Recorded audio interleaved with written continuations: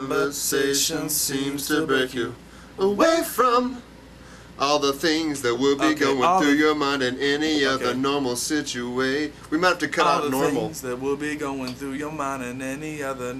We gotta cut out normal. Okay.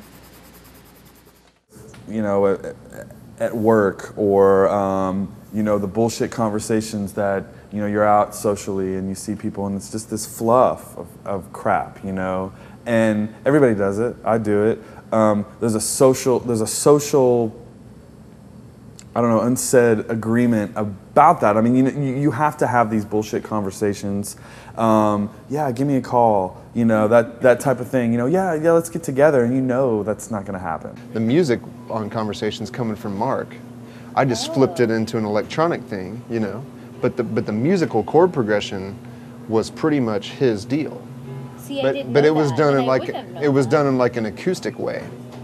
So I take his demo of the acoustic thing, kind of chop it up, maybe rearrange it slightly, but all the chord sequences are all there as he wrote them.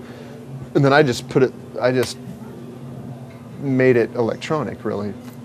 We really didn't think it was going to make the record because we just couldn't get that point across, you know, and John basically rewrote that at the last minute.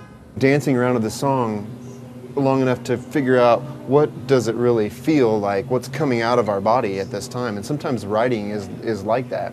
Instead of trying to grab the song and make it something, letting the song put you into a place and then see what comes out of that. And then what came out of it was deep down, da da da.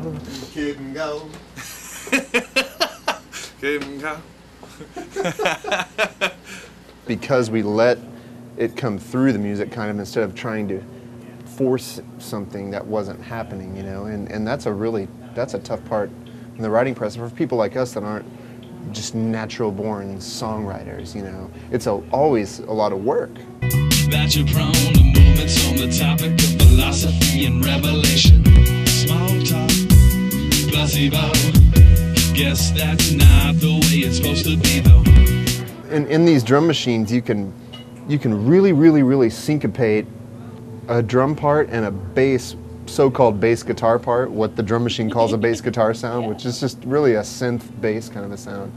And you can make it, and it's cool because it's visual. You're sort of making the music in a visual way, so it's on a grid, and you can tell the bass sound to hit on exactly the drum sounds if you want.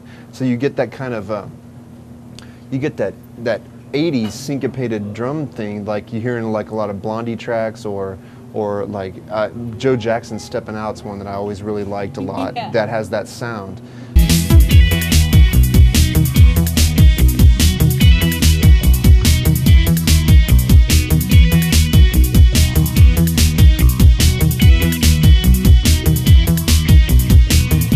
It has a relentless quality to it.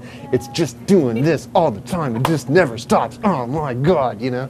The chorus was written a year ago with the vocoder. The chorus was written a year ago, but we just couldn't get it worked out, and it was one of the last ones that got finished. So I was pretty happy with it, and I think it gets the whole concept of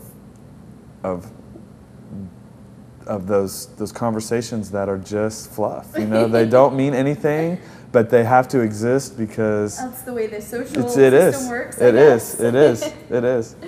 We kind of thought it was funny to have this really uplifting, like happy track with some like really depressing lyrics. Yeah.